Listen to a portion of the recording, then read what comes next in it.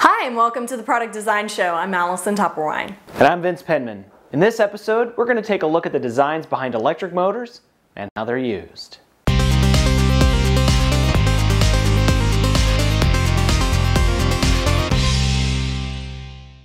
An electric motor is a device that turns electrical energy into mechanical energy. The basic design for the electric motor was invented over 200 years ago. Although electric motors have thousands of applications, they all work based on the same concept: electromagnetism. The basic principle of electromagnetism states that when you run an electric current through a wire, a magnetic field is generated. So when you run electricity through a wire, the wire itself becomes an electromagnet. An electric motor has a stationary part called a stator and a rotating part called a rotor. The stator generates a magnetic field, and the rotor is an electromagnet that rotates inside this field.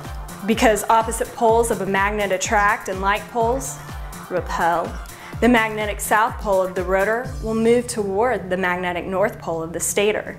By repeatedly switching the direction of the current in the rotor's electromagnet, the poles keep flipping sides, and this rotational motion continues.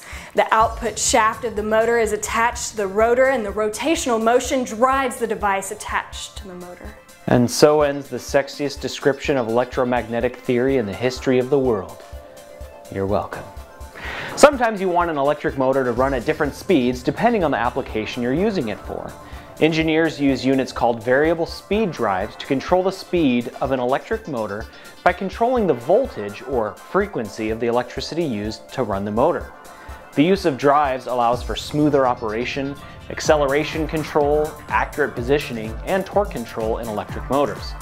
It's variable speed drives that allow us to have 12-speed blenders instead of just 1-speed blenders.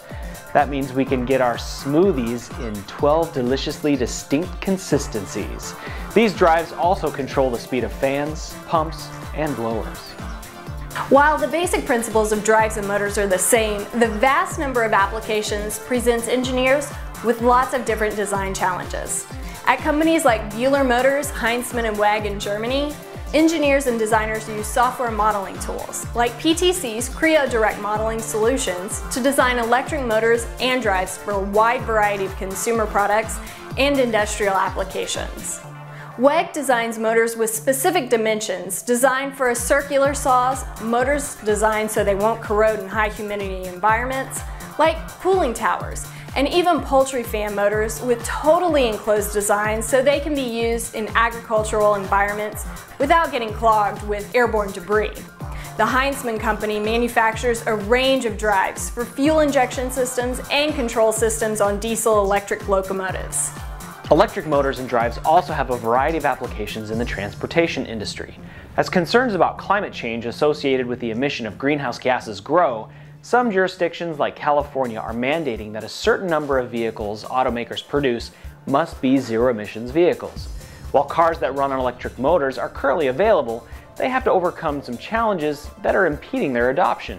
The current battery technology is expensive and isn't quite at the level required to make long-distance travel practical in an electric car. Also, the lack of charging stations for electric cars is a practical concern.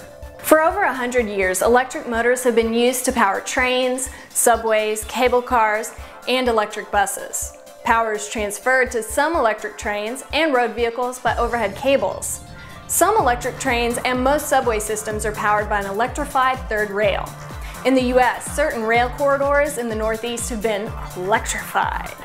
In Europe and in Japan, most of the high-speed trains, like France's TGV and Japan's Shinkansen, run on electric motors. You can try Creo Direct Modeling Solutions, the same software that engineers use at Bühler Motors, Heinzmann, and WEG, with a free-for-lifetime version from PTC. Just go to ptc.com/go/modelingpe. That's it for the Product Design Show this week. Maybe next week I'll talk about more exciting engineering theory, like eddy currents. If you like the show, please give us a like on Facebook, subscribe on YouTube, or give us a rating on iTunes. We'll see you next week when we delve into the engineering of toys.